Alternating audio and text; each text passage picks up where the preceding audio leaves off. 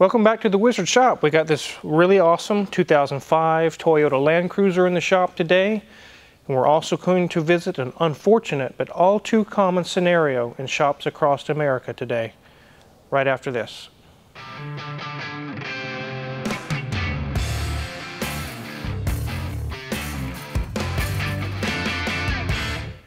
This here is the J100 platform, which in the North American market was only offered with the 4.7 V8, or a V8 model, to put it that way. They actually made these from '98 to 2007, and after '07 they went to a much more modern version of this. There's also kind of a brother or sister, I don't know how you want to look at it, to this. It would be the Lexus LX470. They also had the LX450, the earlier models. It's basically a glammed up Land Cruiser. But these are some of the best SUVs, the most durable SUVs that you can buy. If you're going into the Sahara, if you're going to Australia, if you're going into the Outback, you don't want to take a Denali or a Suburban or a H2. They won't last a week, guys. They will be destroyed. This is what you want to take in those scenarios. Or, my favorite, a Land Rover Discovery or a Series Land Rover, or possibly a Land Rover Defender 110 or something like that. But the absolute best durability and longest service life while being able to handle the severe conditions of those countries I just mentioned, or those places, this is your ticket right here, a Land Cruiser. They've had Toyota Land Cruisers since 1951. They've been around for a long time. Some of the earlier models, like the FJ80, I think it is, they're getting to be very expensive and very collectible now. If you watch any of your favorite National Geographic or Discovery Channel and watch any of the nature shows, they're not going into the middle of nowhere in these severely rugged terrains in Ford Explorers. Like I said, they won't last. They'll be destroyed. This is what they're taking. We're going to put this on a lift here in a little bit and check it out and let you guys do a check over with me. But it's actually here for a reason today. The customer hears a noise. He's concerned about an issue going on with the engine. I'll go ahead and drive this thing forward over to the lift. You guys can listen to the motor while it's running up there, and we'll get it lifted in the air.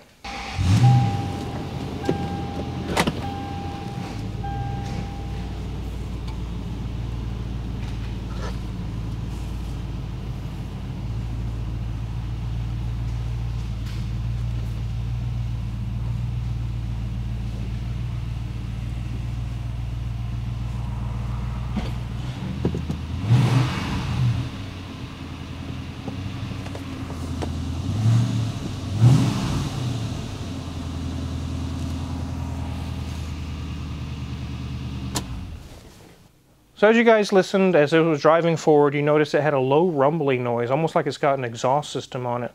Also, when it's sitting idling, it's like a metallic tapping or a knocking that's going on. The customer's concerned that there's engine damage. He thinks it may possibly need head gaskets or major internal problem inside the engine. And he wants a quote before we go any further, but he's kind of thinking that that's what it's going to be, and he's actually prepared to spend the money. And I already have driven this vehicle, and I already know what's going on here, but I want to show you guys the scenario. So many times it happens in shops where you, the customer, unknowingly gets raked over the coals really bad. So let's get this thing on the lift and let's take a look underneath.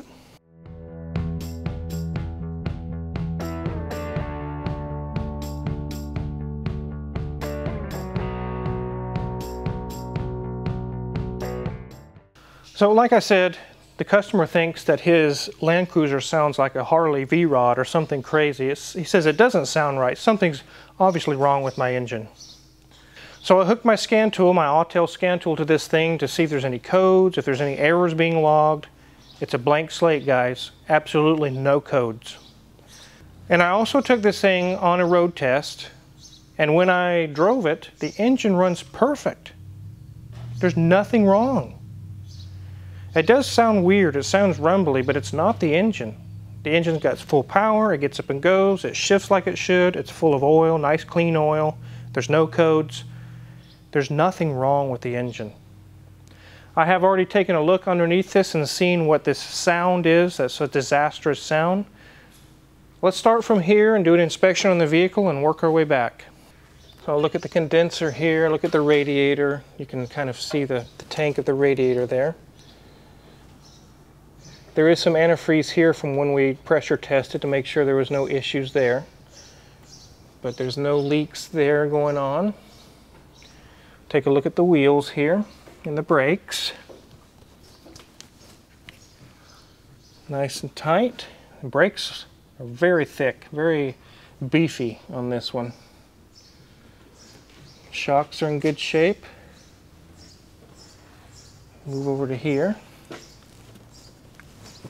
Uh-oh. A wheel bearing.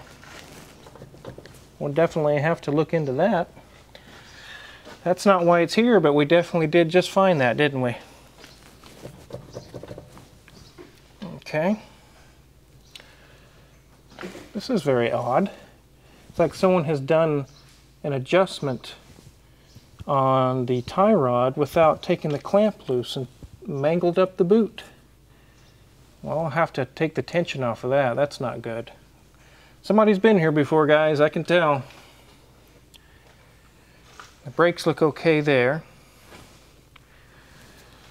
So as you can see, many videos you've seen me go through and I don't hardly ever find anything. But it's not that I'm not looking, because I've seen so many suspensions in my lifetime. When I see something, boom, I'm right on it. I know exactly, there it is, just like we saw the boot.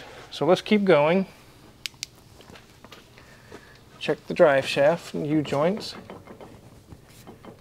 to the front. That's good. I don't see any leaks in there. It's all nice and clean. That doesn't surprise me though, it's a Toyota. Look at the bolts, they're still gold and shiny. I've mentioned this before. They have Toyotas come in the shop with 200,000 miles and the engine looks shiny and new. They build them that well.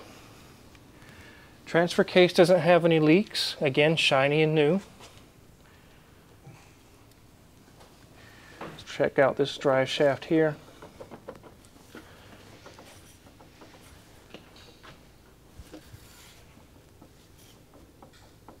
It's a tiny bit of play in the splines. That could be greased or taken care of. But so many of the Land Cruisers or the LX470s, after they get age on them, they have driveline vibrations. And people chase it and it's balance the wheels and try this and try that. It's always the drive shafts. Either U-joints or the balance is out of whack, or someone has replaced the U-joints. They didn't place the yokes in the proper phase. They put the splines back on and now it's out of balance. So always check that on one of these. Let's move our way back here. I don't see any leaks on the differential. Back brakes look good. It's nice and tight. Shocks are good. Brakes are good. Shocks are good. Sway bar links are good. Spare tires got air in it. Now the problem with this vehicle and why it's making its weird noise, let me show it to you. Look at this, guys.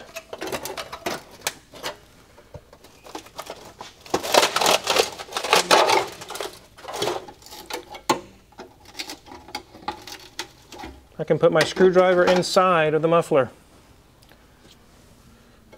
I don't mind tearing this up because I know I'm going to replace it. It doesn't matter. There's his noise. There's a metallic flapping noise. And there's the low rumbling Harley-Davidson sound.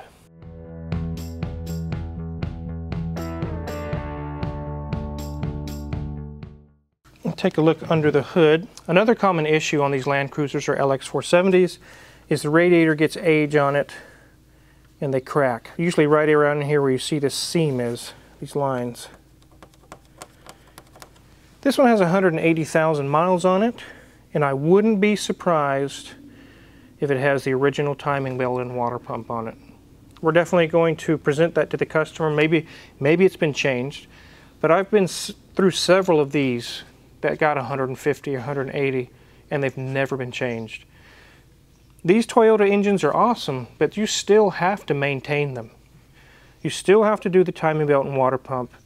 at the scheduled times. You can't just skip on it because it's a Toyota. And so many people do. It's unfortunate, but this engine is in very good shape. There's nothing wrong with it. Let's take a look around the engine and see what we see. Power steering fluid's nice and full. I see tiny seepage from the valve cover gasket, but it's not really bad enough to replace yet. The radiator looks okay. This is from when we pressure tested earlier. It's not leaking. So he's in good shape there. Looks like it's recently had a fan clutch put on it. Serpentine belt looks okay.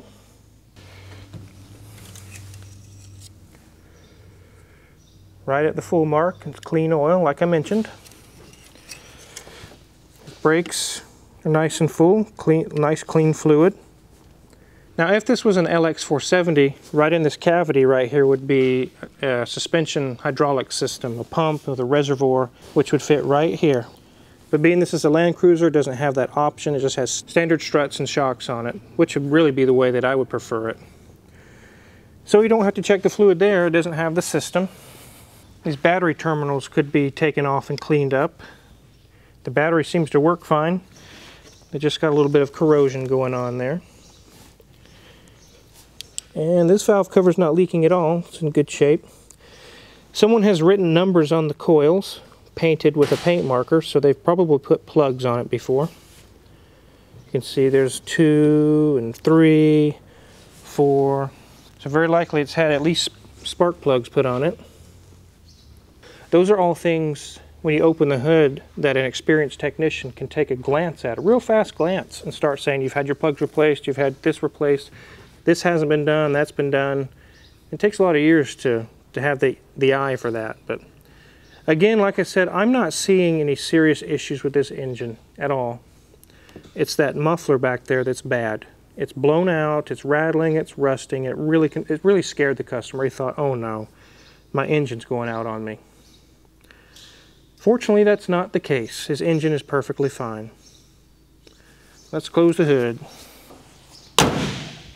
So we're going to present the timing belt and water pump to the customer, see if it's been changed. It may have, it may not. And the wheel bearing that we found, and the muffler that's blown out. And he'll be back in business. If it just ends up being a wheel bearing and a muffler, 500, 750, somewhere around there, he'll be back in business and on the road. But the scenario I want to present to you, and you need to be careful as a customer about this as well, is that you go into a mechanic shop and you've self-diagnosed your own vehicle, and you tell them, I think it needs a new engine. You may have just signed your own death warrant. A crooked shop, and unfortunately a lot of shops today, that's common practice to say, hey, you know his muffler's just blown out, but this guy's prepared to spend money on an engine. Let's quote him an engine. They'll put a new muffler on it, charge you $7 grand, and away you go. Because you had already told them, I'm ready to spend the money on an engine. All they have to do is make the call and say, yeah, it needs an engine. Okay, let's go ahead and do it. I hate to spend the money, but I got to have my car running. And all it is a blown out muffler. Be very, very careful what you say to the mechanic. Tell them you do need to tell them the things you're experiencing. It's making a noise, it's leaking oil. But don't tell them what you think is wrong with it. Don't go on and say, I read on a forum that this and this and this and this could be wrong. Unfortunately, that's the mode of operation of most mechanic shops these days. Okay, yeah, we'll replace all those things. If you looked at Hoovie's 9/11 video where he took it to a dealership in Wichita and they got quoted way high, things that weren't even needed. That just happens over and over. I have customers that come in the shop that have been quoted really high bills for major jobs, and it never even needed the major work. It was something small. That hasn't happened 1 or 2 times, guys. It's happened probably 50 times in the past few years. I mean, we've been in a situation before before I had my own shop, or before I was as skilled to do the things that I do now. You need to spend money to get your car fixed, it's understood, but you don't want to burn your cash up for no reason. It's easy to say, oh, Car Wizard, not all shops are that way. But if you're unfamiliar with the shop you're going to, or you just don't know, it's better to err on the side of caution, because if you say, I think it needs a new radiator, and it just needed a hose, they're going to put you in for a new radiator, and you're going to pay for it.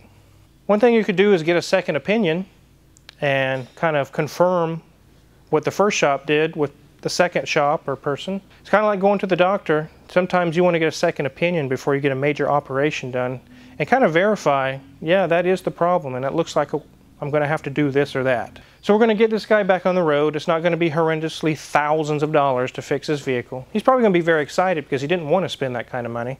I knew when this vehicle came in and I saw it was just a muffler, I wanted to show you guys this scenario that happens a lot.